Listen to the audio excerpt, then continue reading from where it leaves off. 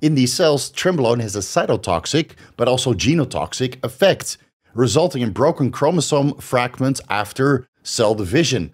And Trenbolone potentially has carcinogenic effects to Syrian hamster embryo fibroblast cell lines. Trenbolone, like so many other steroids, reduce thyroxine and thyroid-binding globulin levels, which can result in hypothyroidism, a reduction of 45% in serum, which increases growth and feed efficiency, so that's a beneficial effect. But reduced thyroxine and thyroid-binding globulin levels can also increase prolactin levels and ultimately cause issues with your libido. Again, this is all stemming from animal models. I'm not entirely sure if any of these animals were administered with iodine to sustain thyroxine production and levels overall, or selenium to help with the conversion of T4 into T3, making it biologically active, right? That I couldn't piece together from the scientific literature. So if you do use Trenbolone, keep in mind that these thyroid parameters might be altered, and you might need to supplement with T4 or T3 if you were to undergo a fat loss phase while using Trenbolone. Trenbolone increases bone mineralization. It suppresses cancellous bone turnover in estradiol insufficient states. So imagine if you have sufficient estradiol, top of the reference range, or slightly supraphysiological, that would be bone mineralization galore. Trenbolone protects against visceral fat accumulation, resulting in reduced hypertriglyceridemia, hyperinsulinemia, and myocardial damage. Trenbolone induces lipolysis from adipose tissue. This is the release of fat from body fat stores. This effect is coming from strong androgen receptor activation, moderate glucocorticoid receptor inhibition, and reduced adipogenic activity. Trenbolone also inhibits lipogenesis in adipose tissue. This is the formation of body fat, but in both instances, this is only in the absence of circulating estradiol. So to bring it all down, right, to digest this for the audience, when estradiol is high, it means that you get an overall anabolic effect through multiple different pathways. But when estradiol is under control or severely diminished, this promotes fat loss overall, right? Food for thought. Trenbolone downregulates brain aromatase enzymes and upregulates gonadal aromatase enzymes, but that's only in female fish, not in male fish. Again, food for thought.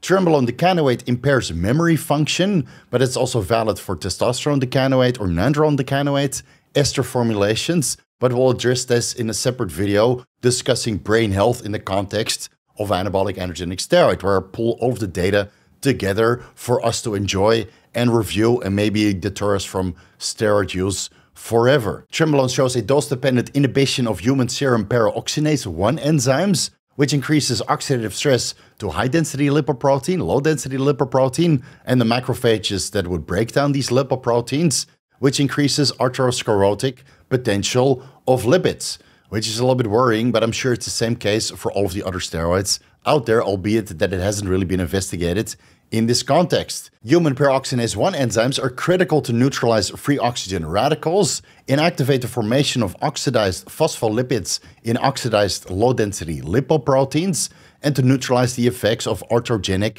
lipid peroxidases. The PON1 gene is expressed by peroxisome proliferator activated receptor gamma activation, which then increases the synthesis and release of peroxynase 1 enzymes from the liver, reducing atherosclerosis. Cancer issues aside, you might be able to offset these negative suppressive effects of Trenbolone with Cardarine or another PPR gamma agonist. And don't forget your ezetimibe, for sake, to lower your low-density lipoprotein levels, which are basically a building block for plaque buildup when LDL is oxidized and turned into foam cells by macrophages, right? Please do your blood work while taking Trenbolone, because all of these things will overlap and compound the longer you take the Trenbolone sandwich. Trenbolone disrupts the circadian rhythm, which causes altered sleep-wake related behaviors. It increases the stress to light stimulation, but it might also cause systemic metabolic disorders. And Trenbolone also increases amyloid beta 42 concentrations in the brain, potentially contributing to Alzheimer's disease formation and progression through the buildup of amyloid beta plaque. Now, both of these conditions might be minimized or attenuated by melatonin supplementation, but we'll get into that a little bit later on when we get to the neurotoxicity segment of this video. Trenbolone potentially depletes glutathione stores stemming from in vitro studies.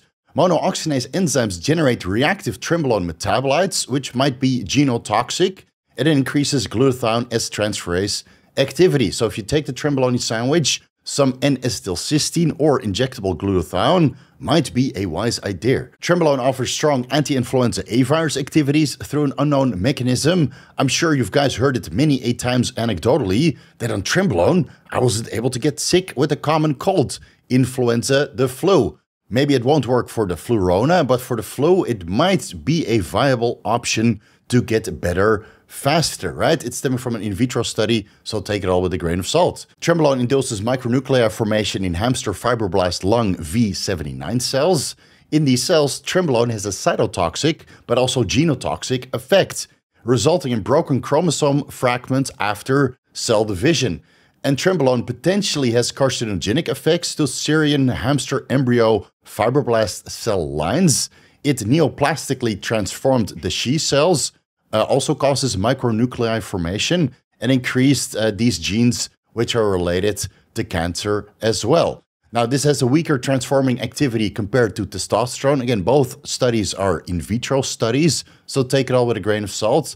But these are early signs that Trenbolone or some of its metabolites have potential carcinogenic activity, resulting in mutations during increased cell proliferation and division, but these effects were not observed in C3H mouse embryo fibroblast cells. Similar studies contest these results, though, and say that the mutagenic effects of Trenbolone were caused by impurities of the Trenbolone used during the AMOS tests. I can't say that any of these studies are very conclusive, whether Trenbolone is cytotoxic, genotoxic, or carcinogenic overall. I've linked all of these studies down below in the genotoxicity segment of the citations, so you can form your own opinion if you're interested in doing all of the research yourself. And that being said, we don't see any of the Revelar S-implanted cattle, or the tren-abusing bodybuilders for that matter, die from cancers caused by Trenbolone. Cattle die prematurely by going to the slaughterhouse, and bodybuilders die prematurely from heart attacks or blood clots well before cancers could potentially form. Hey, wait a minute. And this unique characteristic kind of confirms this. Trenbolone has dose-dependent proliferative effects on human prostate cancer 22RV1 cell lines, which is mediated through the androgen receptor with similar activity as dihydrotestosterone. So make sure you don't have any pre-existing prostate cancer present. Do your cancer marker screening, right? You have your prostate-specific antigen, whether that's total or free. Get yourself diagnosed, maybe do an ultrasound from the front, not from the back. That's not required anymore. You don't need the finger assessment. Those days are over. Just to make sure that pre-existing prostate cancer doesn't get any worse while on the Trenbolone sandwich. And now we finally get to the good parts. Trenbolone reduces myostatin or prevents myostatin elevation when combined with estradiol. Without the estradiol, myostatin levels might increase by 200%, but we already addressed this in the myostatin video. I'll link it at the end of this one. Trenbolone shows a dose-dependent increase in autocrine within skeletal muscle and the liver insulin-like growth factor 1 production, which is then further enhanced when combined with estradiol. Some of these studies show when they took bovine satellite cells through biopsy that IGF-1 levels didn't really improve or increase. But of course, these beef are not training, and we all know that training also increases autocrine within skeletal muscle, IGF-1 production, and secretion into the surrounding tissue. So if you want elevated IGF-1 levels while taking Trenbolone, make sure that you go to the gym. And while training also reduces myostatin levels and increases androgen receptor content of skeletal muscle, so while you're still here, go inject your Trenbolone acetate and head to the gym already. Trenbolone's double bond at the steroid nucleus reduces its receptor specificity, and thus Trenbolone or some of its metabolites not only activate the androgen receptor, the estrogen receptors, and the progesterone receptors, but also block the glucocorticoid receptors as well as the mineralocorticoid receptors with various affinities. Trenbolone is a selective androgen receptor modulator at lower dosages, right? This is very important to understand. Just like SARMs, Trenbolone has SARM-like effects. This sustains muscle mass, sustains bone mineral density, but reduces prostate size. And this loses selectivity at higher dosages. We'll get into this when we start analyzing the Hershberger bioassays and form our own anabolic to androgenic rating a little bit later in this video. Training or not, Trenbolone upregulates the androgen receptor content of skeletal muscle. This increases androgen receptor expression, increased cellular beta-catenin content, enhanced beta-catenin androgen receptor complexes, and this activates the adenosine monophosphate activated protein kinase AMPK. But this effect is more pronounced at lower concentrations. More evidence that more Trenbolone might not be better, at least when it comes to androgen receptor content of skeletal muscle. The androgen receptor relative binding affinity of Trenbolone compared to testosterone is 190 to 197 or 348 depending on which study you interpret. Trenbolone's androgen receptor relative transcriptional activity compared to dihydrotestosterone is slightly higher at 110. Unfortunately, I couldn't find this compared to testosterone directly, but compared to DHT, it's, let's say, 10% more transcriptional activity. Trenbolone is a concentration-dependent progesterone receptor agonist.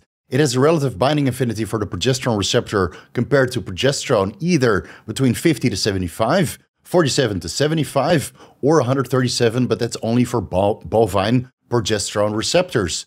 Let's interject with a study here. Even though we're not done with the evidence-based unique characteristics, I think it's time for a study overlay.